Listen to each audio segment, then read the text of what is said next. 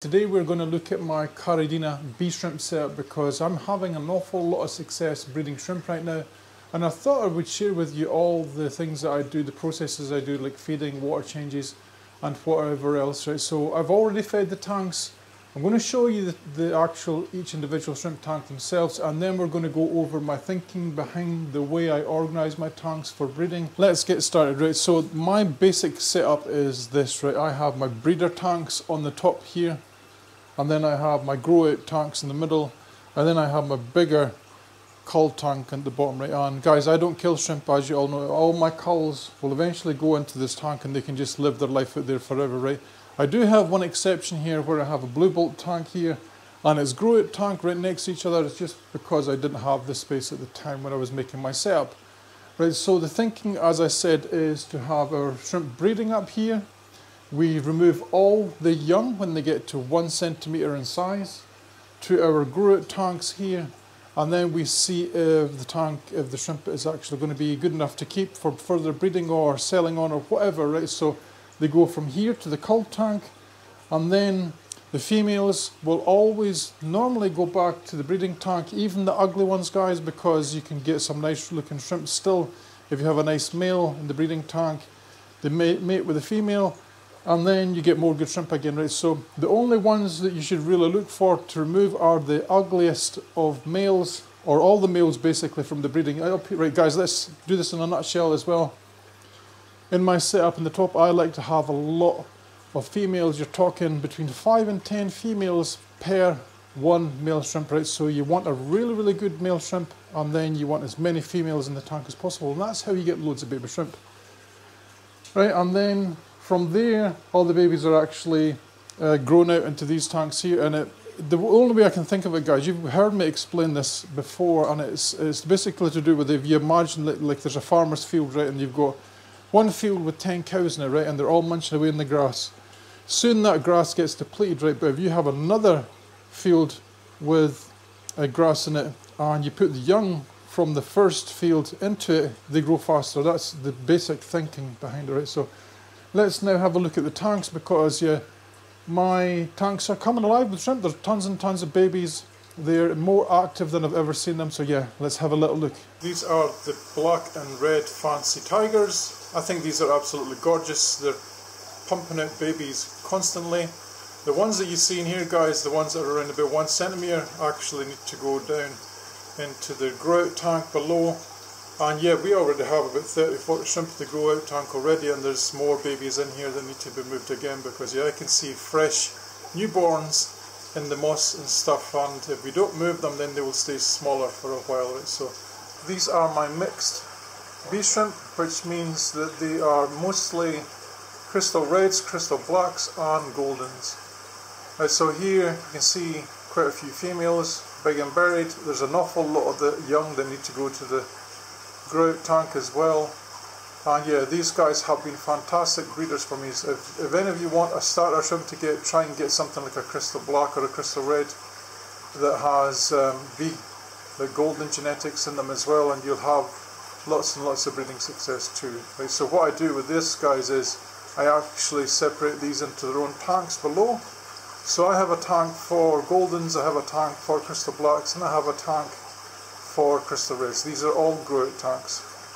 Okay, shrimplets, this is another crystal red shrimp tank, but in this case I'm actually using some super crystal reds females in here as well, right? And my thinking behind this is I'm actually reverse engineering my super crystal reds so that when they have young, they will have normal crystals, but they will be of very good quality. So you can see here, none of these guys in here have been culled yet, right? So these are still the babies that are still to be selected for our grow out tank. You can see goldens in there as well, and yeah, these guys will be selected out for pattern and colour.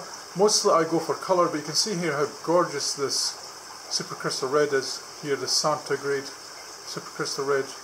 And yeah, this tank has like baby after baby boom after baby boom. So I've been very lucky with this tank. This was an Akadama tank, guys, that I thought was actually finished a long time ago, and it turns out that I was probably more or less just overfeeding the tank and doing too many water changes. This is my grow-out tank for my fancy bee shrimp. I'm just going to call them fancy bee shrimp because they're fancy red or black. There's mostly black ones in here, but you will see the odd red one. You can also see the hybrids that come from these as well. You see a lot of pintos, you see the odd King Kong. So that gives you a little bit of an indicator of what these actually come from. So they're probably a Taiwan bee and something else mixed together. And yeah, you can see what I'm doing here, guys, is actually really working. When you see the numbers in the breeder tank, the first one that I showed you in this video, and then you see the numbers here, the theory behind moving the small babies out to a grow-out tank really is worth the while, right? Because they do grow much faster. This is another crystal tank, but the difference between this crystal tank and the other one I showed you is this is actually a breeder tank as well. You can see the amount of babies that I have in here. It's just in my room, it's in the wrong order because this should be on the top shelf, not the middle shelf, but this is something I'll fix in the future just to make it a little bit easier for myself. But you can see there's lots of babies here, and they're all different grades, and there's buried shrimp. So yeah, you want to feed your shrimp as little as possible to keep them in breeding condition while you maintain the water quality, and you'll end up with colonies like this, guys. Okay, shrimplets, this is my grow-out tank for my Goldens, and you can see they're almost at adult size already here. You won't see babies here because, as I said, this is a grow-out tank. So these are young that have been moved to this tank with the promise of growing up bigger and nicer. And yeah, they're pretty nice, I would say, so far. And having a grow-out tank like this, guys, is a good way to see what sex they are as they get a little bit bigger. Some of them are almost at the sex and size, but I think it's probably just a little bit too early. And the other thing as well is this tank was a newish tank. It's only about a month or two old, so this is the actual first feeding this tank has ever gotten. But you don't want to overfeed your tanks at all. The more food you put in that they don't eat is just pollution, as far as I'm concerned, right? So keep on top of your feeding and you'll have lovely shrimp like this. This is actually my grow-out tank for my crystal black shrimp. But you can see in the bottom there, there's definitely a hybrid in here that's probably come from a German spotted pinto at one point. You see the one at the very bottom with the two big patches in his head. So this just shows you that even when you come back to splitting up and selective breeding like this, you still get the odd little oddball like this basically, and I think they're gorgeous. It just adds something different to the tank. But as I'm saying that, this tank is meant for just growing out crystal black rays. So this one, in this case, for this tank would be a cull. Right, anything that is really poorly marked will be, or poorly coloured I should say, but I always get mixed up when I'm saying things on camera, but I always tend to go for colour first and then pattern, because you can have the best pattern in the world, if the colour is awful, it's not worth keeping basically, right? This is the grow-out tank for my crystal red shrimp. So what that means when I keep on saying grow-out tank is you won't see any young in here, not any babies, unless they've actually been born in this tank. But these are young that have been moved here from the first crystal red shrimp tank that I showed you with the super crystal red, and there's quite a lot of nice ones in here, I would say, already. So it's looking very promising. Guys, the reason, if you're wondering why I'm using a super crystal red, is because I believe that they were made from pure red line, right? So they have the genetics in them to reverse engineer, very nice crystal red shrimp. So that is what our plan is here. Looking over there, I think that one there on this side, dead center of the screen, is a girl, and it looks like she is buried yet. So it just goes to show, I only put these shrimp in here as a grow-out tank maybe a month ago, and they're already buried. And yeah, some of them are really gorgeous. I love it. This is my super crystal red shrimp tank, and yeah, they never stop breeding. You can see here lots of buried shrimp, and yeah, they just constantly breed, right? So I do actually have a grow-out tank next to them, but I haven't fed it today because I think it's still a little bit early for me to feed the tank. And yeah, I don't want to get into the habit of what I used to do, guys, is feeding tanks just for views for you guys to see. I'm not going to do that anymore. So I haven't fed the tank because I believe it's still too early. They're still getting used to the tank, but you'll see them in the future. These are doing gorgeous. Here's the babies. There's some, you see all the little babies in between. So I have to start actually moving some of these guys as well, because a lot of them will just be immature males and whatever. Alright guys, this is my breeding blue ball tank, and you see that they've had baby shrimp already. Some of these are actually at the size where I should be removing them to the grow out tank. You see all the ones, anything over 1 centimetre, which a lot of these are, you should be moving to your grow out tank. But my grow out tank isn't quite ready yet, and there's not bazillions of blue bolts in here to begin with, so we can wait a little while longer. I'm just waiting for my other tank that's on the right hand side of this one that you're watching now to fully finish its cycle. Right, so guys, I'm aiming for a good 6 weeks to 2 months for cycle time with bee shrimp. This is my grow out tank, right? It is very, very sparsely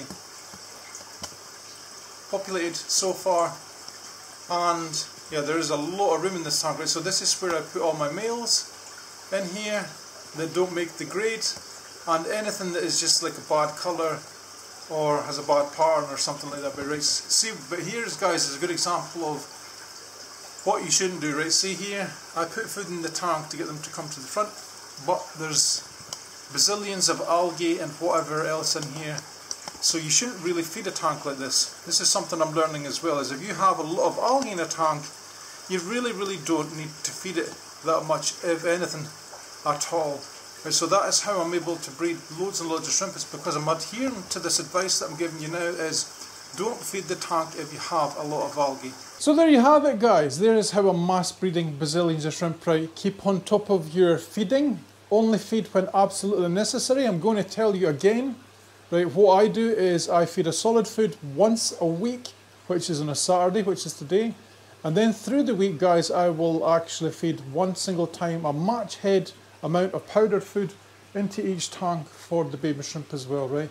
And this is also very important when looking at your tank guys. If you have loads and loads of algae, right, you're either doing one or two things. You're either doing too much food, you're putting too much food into the tank, or you're not doing a lot of water changes, right? So for us bee shrimp keepers that have an active soil, because this only applies to us, you want to do as minimal a water change as possible. So that means for us to keep our water as clean as possible, you're going to have to feed the tank as little as possible as well, right? Because all this will actually help your tank last longer as well. The less food you put in, because guys, shrimp actually don't need to eat that much in the first place. It's different if you have neocardinas and you're actually able to do massive water changes and throw tons of food in, and you have bazillions of shrimp, right? It's not quite the same when you have an active soil, right? Because it actually has a lifespan.